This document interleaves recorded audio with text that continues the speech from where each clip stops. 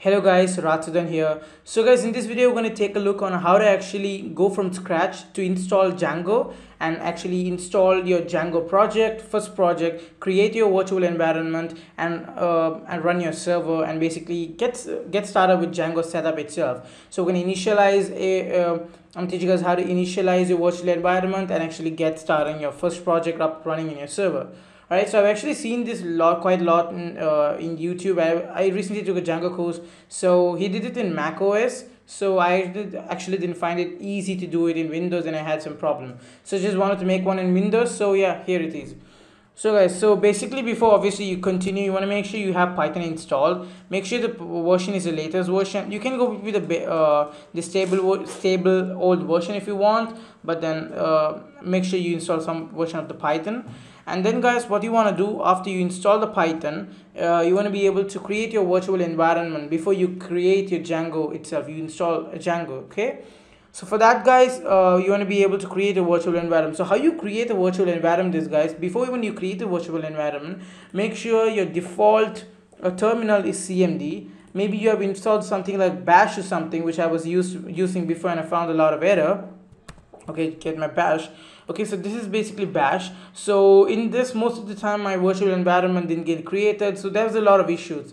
So basically make sure you select your virtual your terminal as command prompt and then click new. Then it will obviously get started, then delete your bash, whatever. Just make sure it's CMD terminal. Okay, and then what you want to do, guys, just to create the terminal, there's a command called python/m to make venv, which is the virtual environment, and then you can call what your file have to be. So you can give the same name. So you want to say dot slash. So this is for Windows, guys. So you want to say dot slash venv. So this is basically just to create your file in the same folder. Now if you don't want to call it the venv, which is the virtual environment file, you can call it project env. So whatever you want, you can call it in either way. So I'm just going to name it venv, so make sure to actually, whatever, it's just your preference. So guys, once you click that, your virtual environment file would automatically get created in this folder. Okay, so it's actually running. Let's see what happens. It should finish by now. It takes a bit of a time, but once it's done, your virtual environment should be done. Okay guys, now we have created our virtual environment file. So we are not going to mess with anything inside this, just leave it aside. And now we actually created a virtual environment side. Now we should be able to activate our virtual environment. Okay, so this is the tricky part which comes here.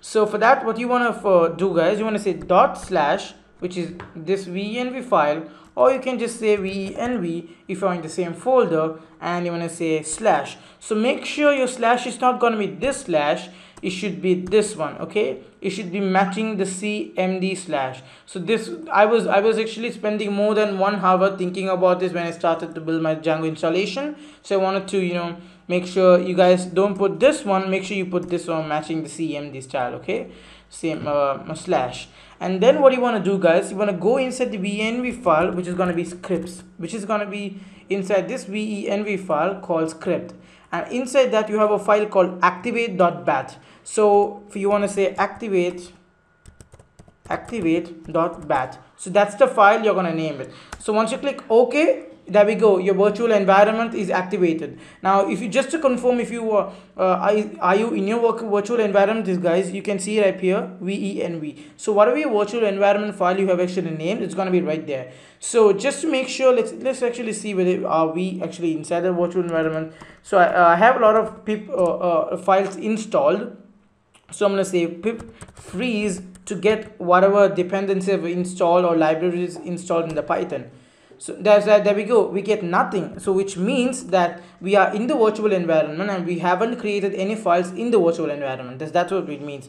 So if you want to go back, or you just want to deactivate the virtual environment, you can simply say deactivate. Okay, you can say deactivate to basically come out of the virtual environment. So you cannot see venv. So let me just run the pip freeze again, and now if you see, I'm gonna get a whole bunch of libraries which I've installed, Selenium and a whole bunch of stuff. So make sure you are inside your environment. So when I say venv/scripts to activate the bat, to go inside the environment. All right, so that's done. And you also should know how to deactivate. So just a command is that just deactivate is the only command. Okay. And now guys, before you run the server, you want to be able to create your first project. Okay, so for that you want to say Django, and before you want Django, you want to be able to install Django inside your project. We are not gonna do it globally. We are just gonna installing it in a virtual environment. So I'm gonna say pip install.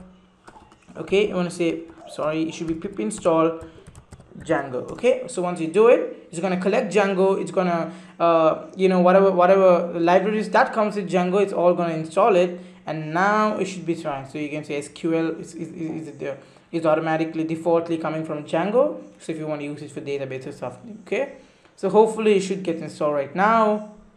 Alright guys, so right now the Django package or Django is basically installed in our systems. If you guys can see, installing, collecting packages, and successfully installed. Okay, so now if I just give pip freeze, I will only get Django and its dependencies, or Django and its libraries, which is SQL and all of this stuff. So guys, now you set up your environment. Now you install Django inside your environment, and now you want to be able to run create your first project. So for that, what you should do guys, you want to say Django dash admin. All right, so Django.admin, you want to say start project. Okay, so you want to say Django /admin start project, and now you want to name your project. Now I'm going to name my project test. Okay, so you can name it whatever you want. This is my big project, so I'm just going to say, like test project. So I'm just going to say Django admin start project test, and just come to the name of existing Python module, use project. Okay, so they're saying me to initialize or say some other name. Okay, so test is not going to work. It's not an error actually. It's not letting me create a test file. So for that, I'll say first project. Okay, so I'll say first project, and now there we go, our main project is created, and we have a file called manage.py inside that, and also all the files that you can connect your apps, your project, your first project. Okay, so if you guys can see, it is actually being created inside a project called first project, and inside that project it's created the first project. So if you want to actually create your project inside this Django folder itself, you just want to make sure, I'm just going to delete this right for now. Okay, and now for that, what you have to do guys, it's just the same command. All right, so it's just the same command, but you want to make sure you put a dot after it. Okay, so make sure that that's going to create the default file inside the folder which we are in. And now if you see, there we go, we have a project called first project inside a Django project, and we have manage.py here. So you shouldn't mess with your Django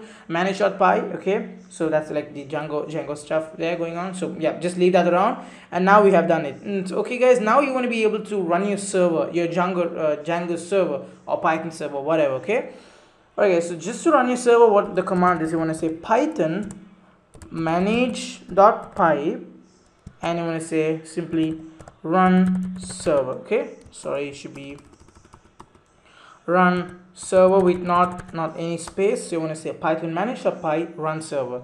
So if you see, our server is selected at port 8177, which is our local host port 8000. So for that, what you can go guys, you're going to go to your Brave. Now you can copy the same thing and paste it up, or you can simply say local host, and you want to put the colon, and then you want to say port 8000. Okay, or a slash. Okay, so there we go. I installed a Python project is actually template project is installed and is running in a server. Okay guys, that's been it for the video. I made this video basically because I was finding really hard to find a perfect tutorial which covers everything, so I just wanted to make one. So Windows users, you don't need to worry, everything is right in your hands. You just follow my steps, and you're going to end up having end up being in the server, and you can start your templates, projects, whatever you want. Alright guys, that's been it for the video. Now if you have any questions, if you still have any problem, just comment down below. I'll be sure to answer that. Anyway guys, thank you so much for watching, and I'll talk to you later.